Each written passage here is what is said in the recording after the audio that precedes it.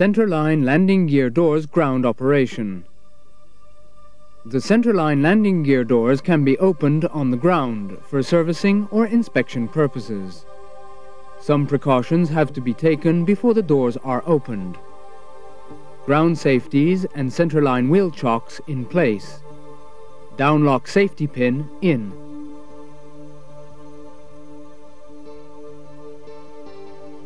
In the cockpit, green hydraulic system depressurized.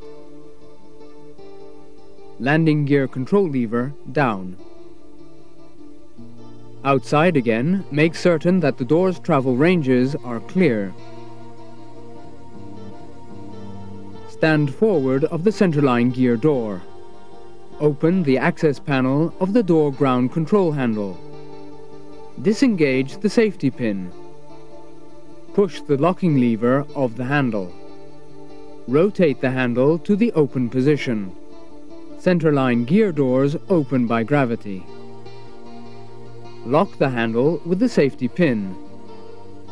Adjust the door position manually to ease the installation of the safety sleeve if necessary. Caution: the safety sleeves must be fitted on the door actuators immediately after the doors have been opened on the ground and before working in the gear well.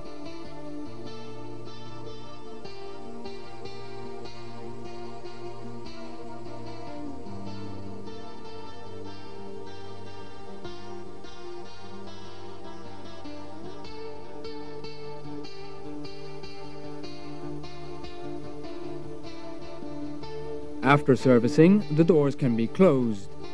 Here also some precautions have to be taken. In the cockpit, green hydraulic system depressurized. Landing gear control lever down. Landing gear freefall selectors off. On the ground, make certain that the ground door opening control handle is locked in the open position.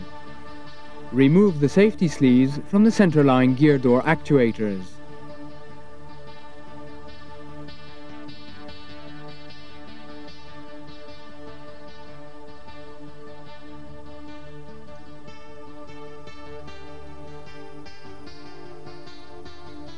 Make certain that the door's travel ranges are cleared. In the cockpit, electrical external power on. Horn activated. Green hydraulic system pressurized. Landing gear circuit breakers in. Replace ground door opening control handle in the closed position.